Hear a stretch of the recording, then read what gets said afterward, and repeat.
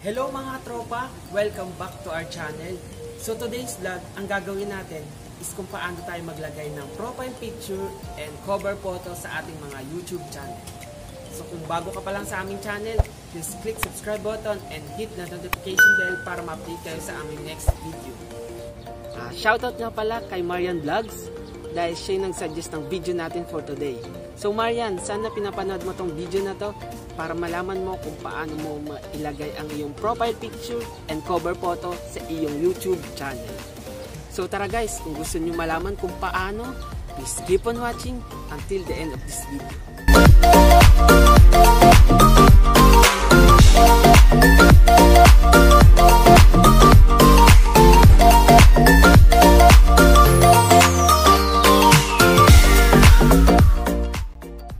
So mga katropa, nandito na tayo sa ating cellphone. Ang una natin gagawin is pumunta tayo sa Google Chrome and i-type nyo lang sa taas yung link ng YouTube, youtube.com. Yan. So mapapansin nyo po, naka-mobile YouTube po ang nandito sa ating screen. So i-click natin tong mga bilog-bilog dito sa taas. Ayan. Then hanapin natin yung desktop site para maging ano siya, desktop computer na screen.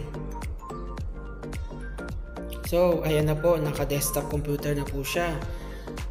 Ang next natin gagawin is yung kung makikita nyo po dito sa may taas, sa may left side, sa may notification bell, yung profile picture po natin, click nyo po lang yan. Then pumunta po tayo sa ating channel.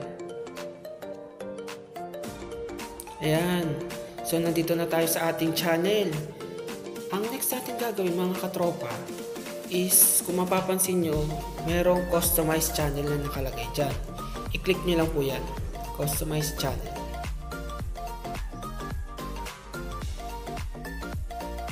Ayun, nasa ano na tayo sa ating channel. Next, yung gagawin natin muna is yung papalitan natin ng profile picture ang ating YouTube channel. I-click nyo lang po muna yung sa taas. Yan. Then may makikita po kayo pen dun sa may profile picture natin. I-click nyo lang po yun. Yan. Click natin yung edit. Yan. So mapupunta siya sa ating Google account. Ayan.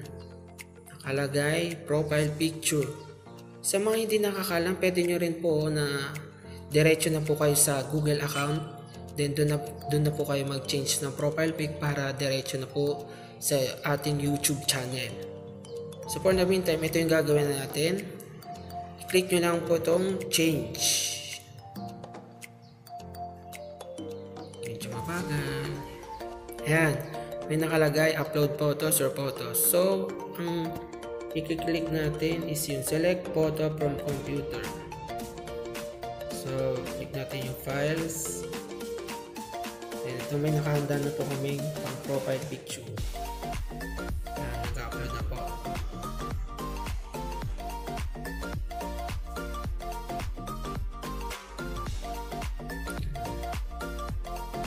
Sobrang liit niya pala eh. So tignan na lang natin, set as profile photo.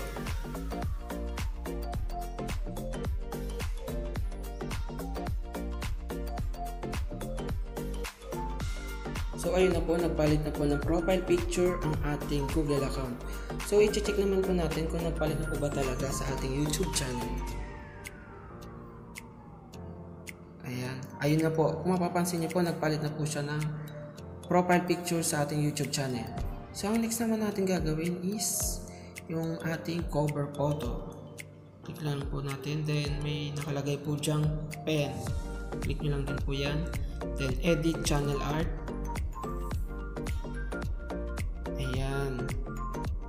So, click nyo lang po itong select a photo from your computer. Sorry, nabubulol ako. Yan. Wait lang. Select a photo from your computer. Then, select files. So, ito po ang aking napili. Yan.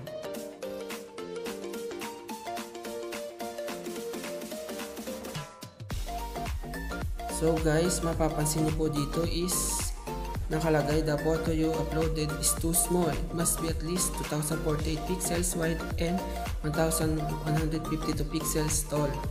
So, dapat niyo muna pong i-edit yung inyong magiging cover photo bago niyo ilagay dito sa ating YouTube channel. Pwede niyo pong gamitin yung PixArt or kahit anong editor na pwedeng gamitin. Then, sa akin kasi is nakalagay na po dito sa your photos. Yan. So, i-click ko lang po ito. Then, yan. Nakalagay na is save. So, kung mapapansin nyo, walang pinagbago kasi hindi na po kami nag-ready ng iba pang mga cover photo. So, ayun na po guys.